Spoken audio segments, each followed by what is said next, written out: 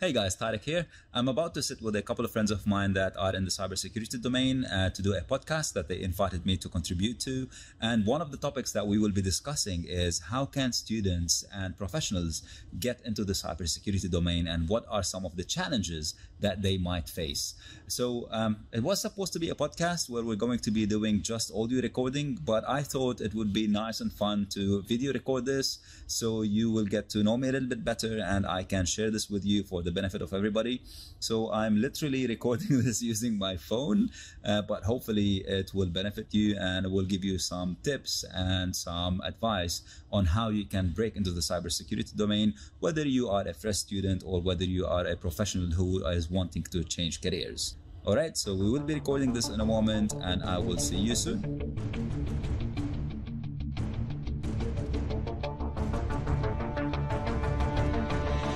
Hello everyone and thank you for joining us. This is the second segment of Strangest Pings and we have Tarek, who's a 10-year veteran in training in cybersecurity, who will shed some light on a lot of the pitfalls that students and professionals seeking to join the cybersecurity profession.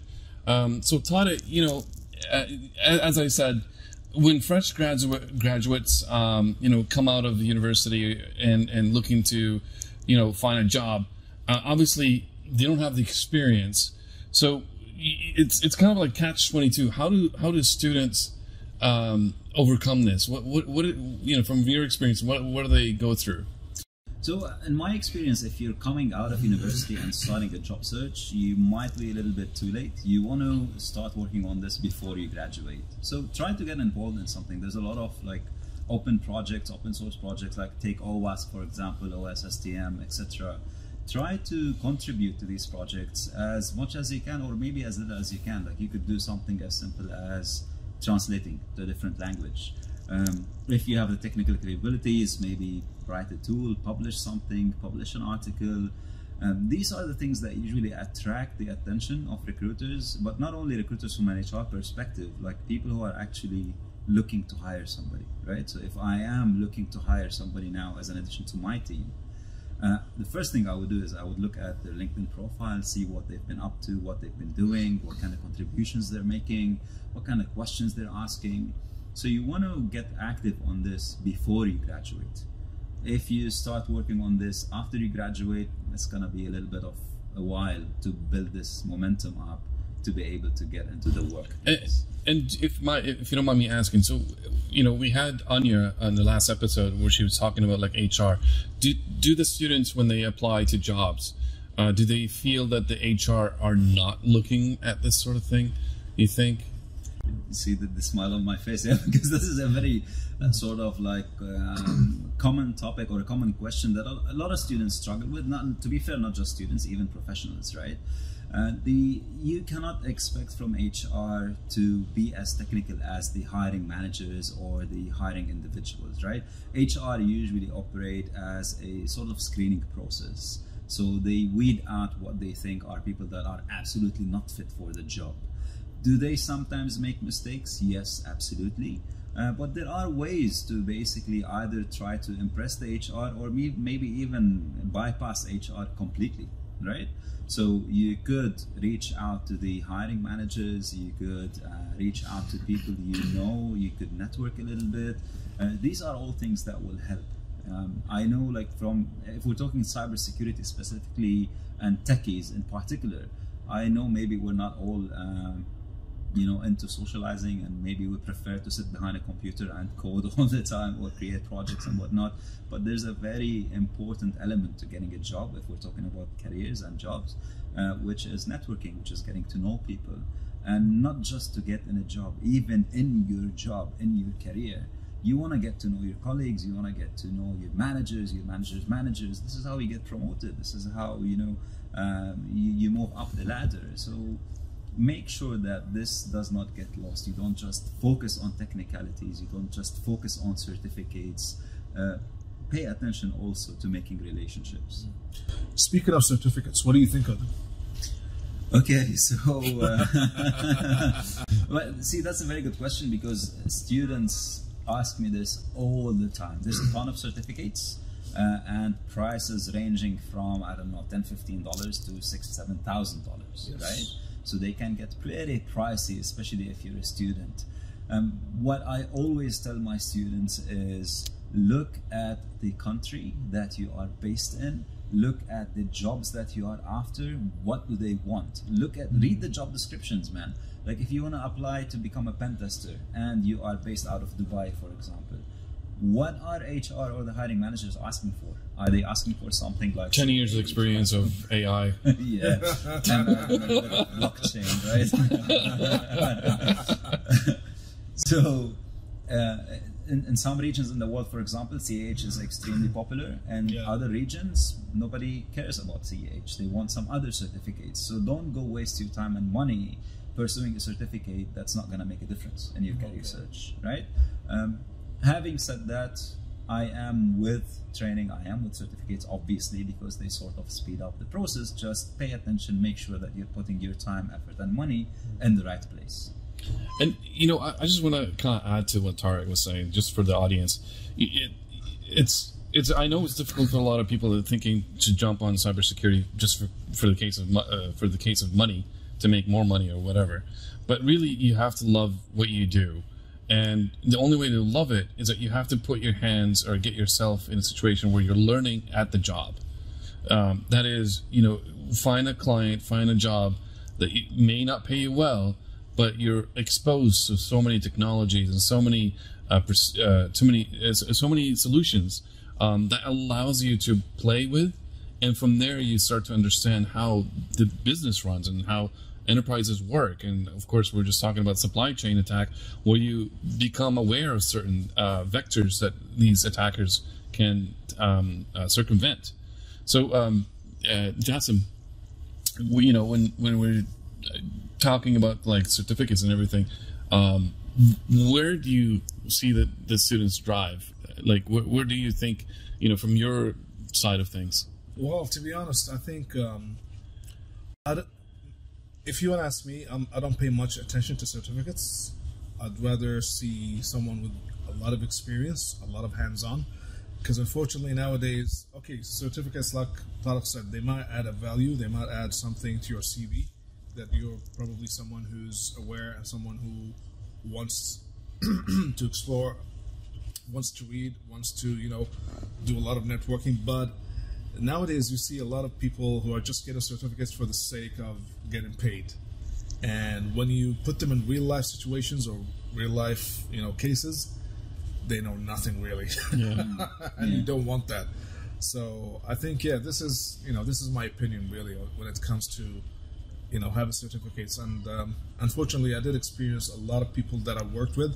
They have some of the best certificates, you know, from a lot of well-known cyber academies and cyber institutes. But whenever it comes to a case or dealing with a case, it just seems like they're lost, and you're asking them questions like, so how do you get your certificate? And not just one, you know, several of them, and you're like, and how old are you again? Yeah.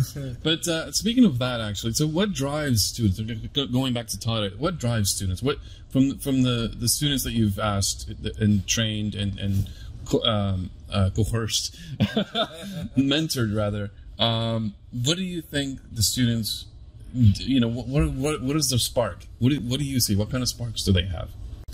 So if we're talking about what drives students to get into cyber is completely different from what sparks students have, right? So what drives students into cyber or getting into cybersecurity is pretty much what influences anybody really, like what they see on TV, what their friends talk about, what they see in social media, etc. People talking about cool hacks, for example, and then everybody thinks, yeah, I want to become a hacker, I want to become a pen tester. Yeah, right? Like Mr. Robot. Yeah, exactly. Right? Exactly. So people see that on TV and they think, you know, hacking is like, I'm in. Yeah. It doesn't work this way. So this is what drives students, and there's, by the way, a lot of drive in that sense. So I speak with universities all the time, and I work with them closely, and I hear that a lot. Like they're trying to sort of shoo students away from cybersecurity. They don't have any more places in the classroom. But when it comes to the spike, this is an extremely important question. And this is what really keeps the student motivated. And it all goes back to what the student enjoys doing, right? Don't do something because this is the trend. Don't do something because, you know, because the teacher tells you to. The teacher, your friends, your parents, this is what you see on Twitter. And by the way, this is extremely distracting. Like you might, for example, let's say you enjoy, I don't know, mobile pen testing. And then you see now everybody talking about bug hunting, web bug hunting. And then you're thinking, oh, maybe I should get into web. Don't do that. Yes. If you're enjoying mobile, stick to mobile. Stick to mobile. You know? There will be a time that someone's gonna need you. Absolutely. Yeah. You know, Absolutely. that's a great point, Tarek. You know, you and I had this discussion a while back where, you know, 10 years ago, it was called IT admin. Yeah. Or 20 years ago, it's called IT admin. And now there's niche disciplines and domains of specialities that, like, you can be an expert in just XSS. Yeah. Like, literally, like, you can just be the hardcore XSS guru. Absolutely. You can make money out of it and bug bounties, or, you know, Write articles. And there are literally books on just SQL injection or books on XSS. Oh, yeah. Like a whole book. You know, you can, and this is where you would start to shine. But here's what is extremely important for students, if we're talking to students here, to realize is that this is not going to happen overnight, and this is not going to happen the second you step out of university. Absolutely. This comes with a lot of experience. You know, it might take you a few years to get to that point, so you need to be patient. You need to be really patient, and this is what goes back to the consistency. Stick to what you're enjoying. Try not to deviate. Eventually, you'll get there.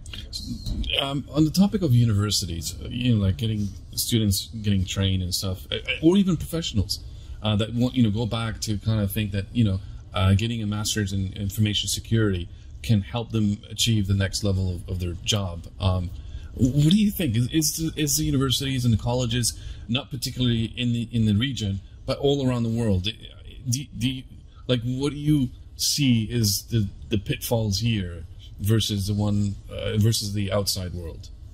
So I did my master's in the outside world. Yeah. I didn't do it here. So my benchmark of comparison might be a bit dated because I did it about 15 years ago. But here's my take on master's degrees, for example, and bachelor's degrees. From what I discussed with my friends here that just graduated recently as well, most universities try to expose you to as many things as possible in the shortest time possible, right? So you have a year, you get to learn a little bit about forensics, a little bit about networking, a little bit about pen testing, a little bit about this and that, in the hope that you're gonna pick one and run with it. Yeah. Okay, so don't go into university expecting to come back or come out, after 2 or 3 years as an expert. Yeah, you need to get a little bit of know-how, of bits and pieces, and then pick something to focus on. Okay, Tarek, what do you think are the challenges the students facing right now in the cyber domain? I mean, what kind of struggle, what kind of, you know, what do they fail to understand when it comes to cyber? So that's a tricky one, and I think it goes back to the previous question. It's expectations, right? You go into university, you spend a lot of time, you spend a lot of money, you're expecting by the end of it, after 4 years, 5 years, to come out with a job, with a lot of know-how. Unfortunately, that's not the case. Universities try to prepare you to get a little bit of understanding of every, let's call it like a jack of all trades, yes, but a master of none, right? So there's a lot of legwork that needs to be done. Students need to do and invest a lot in themselves. And this is what we were mentioning, the first question. Make sure that you start working on yourself at university extracurricularly. So prepare, read, contribute, network, etc. And be prepared to do a lot of hard work. Cybersecurity looks glamorous because this is what we see in social media, right? Yeah, unfortunately. You know, I did this hack, I did that hack. But what a lot of people fail to understand is there's a lot of other things happening. A lot of things. And it's just not a one-man thing, actually. It's not. It's not. Yeah, you know. Absolutely. Do you think as professionals, do we owe it to ourselves to make sure the next generations fall into line? Should we go out there to schools and tell them, hey, listen, I'm willing to offer 30 minutes of my time to answer questions that people, that these students have look into? Absolutely, man. I mean, this is what I do. at every chance that I get. I try to train students, I do mentorship programs. It's not always advertised, and I don't always talk about it in social media, but I try to work with students, with universities, etc. And I wish there are more professionals that do that, because they come in with the real perspective. You know, let's say pen testing, because that was my specialty.